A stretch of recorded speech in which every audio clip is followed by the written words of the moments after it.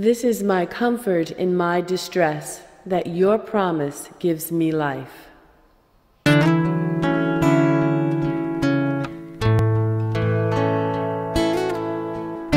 Lord is my shepherd, I shall not want. He maketh me to lie down in green pastures. He leadeth me beside the still waters. He restoreth my soul. He leadeth me in the paths of righteousness for his name's sake.